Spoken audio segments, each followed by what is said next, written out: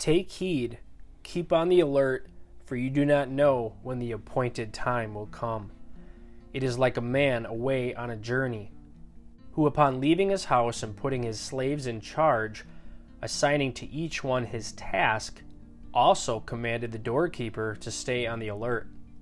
Therefore be on the alert, for you do not know when the master of the house is coming, whether in the evening, at midnight, or when the rooster crows, or in the morning, in case he should come suddenly and find you asleep.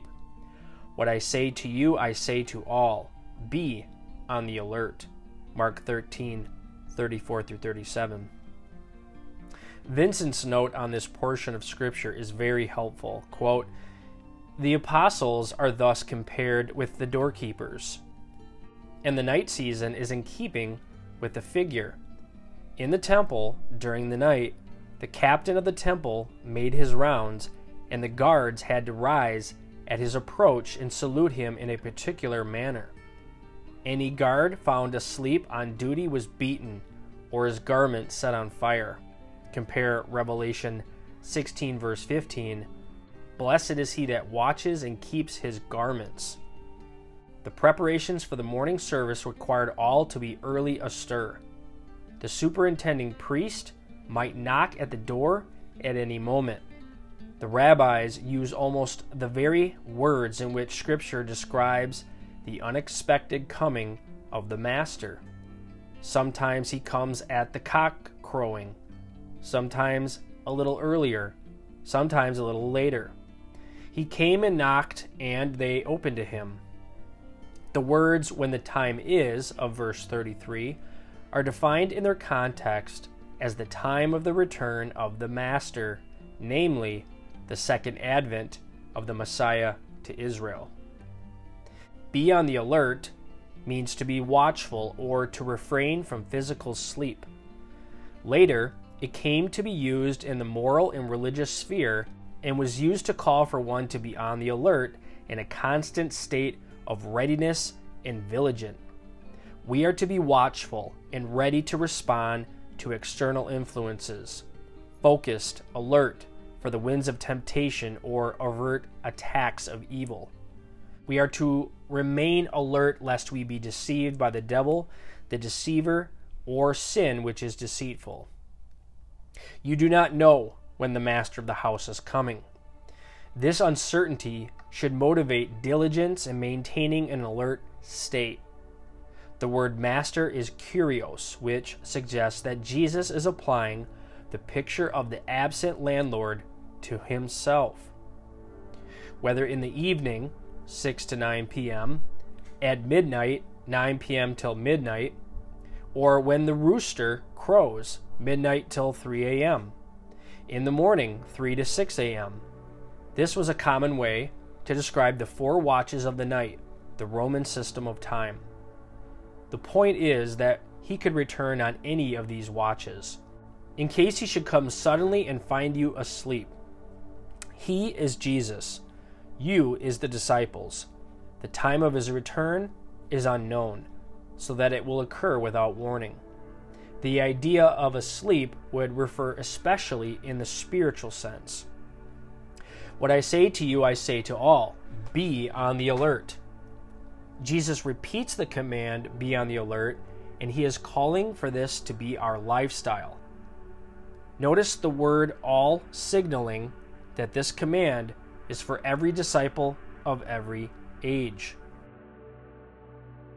Luke 21:34-36 is a good parallel to this passage. Quote, "Be on guard, so that your hearts will not be weighed down in drunkenness and the worries of life, and that day not come on you suddenly like a trap. For it will come upon all those who dwell on the face of the earth. But keep on the alert at all times, praying that you may have strength to escape all these things that are about to take place and to stand before the Son of Man." Warren Wiersbe comments, "The parable of the householder warns all of us today to be alert, because we do not know when he will return to take us to heaven. Like the householder in the story, before our Lord went from us back to heaven, He gave each of us work to do. He expects us to be faithful while he is gone and to be working when he returns. Take heed, watch, and pray is his admonition. John MacArthur sums up Mark 13 like this. So in response to the disciples' question about the end of the age, the Lord Jesus explained that he would return after a long period of world history, which will culminate in a final, catastrophic period of global tribulation. Jesus carefully forewarned the future generation that will witness those final events, including the rise of the Antichrist and his desecration of the temple, that the end is near. Though the events predicted in the Olivet Discourse are still future, its truth serves to instruct every generation of believers throughout church history. On the one hand, it serves as a vivid reminder that the things of this world are temporary, and that the redeemed are citizens of an eternal kingdom that is yet to be revealed on earth when the Lord comes in glory. On the other hand, it provides a compelling motivation for believers to proclaim the glorious gospel of Christ to those who are perishing, so that they might be saved from the impending judgment of God. In a parallel passage on this subject, I want to play this soundbite from MacArthur concerning Matthew 24:15 through 30 on the parable of the talents. The imagery is clear. The Master represents Christ, and his prolonged absence pictures the time between Christ's ascension and his second coming. The slaves are professing believers who have been entrusted as stewards with various resources, abilities, blessings, and opportunities.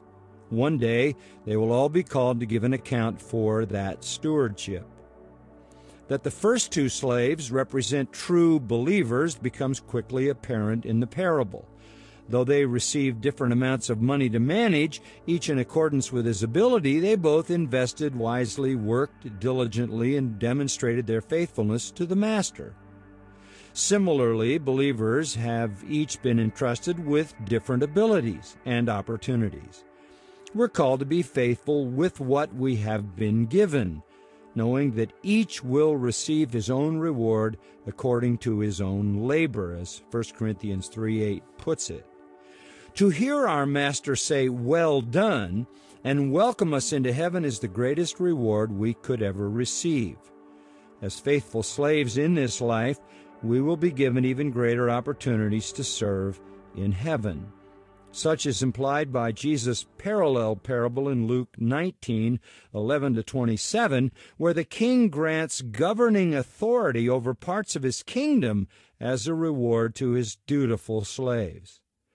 Likewise, we look forward to reigning with Christ as part of our heavenly reward.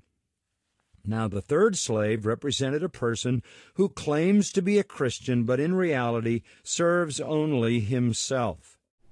Luke 19:27 says, "But these enemies of mine, who did not want me to reign over them, bring them here and slay them in my presence."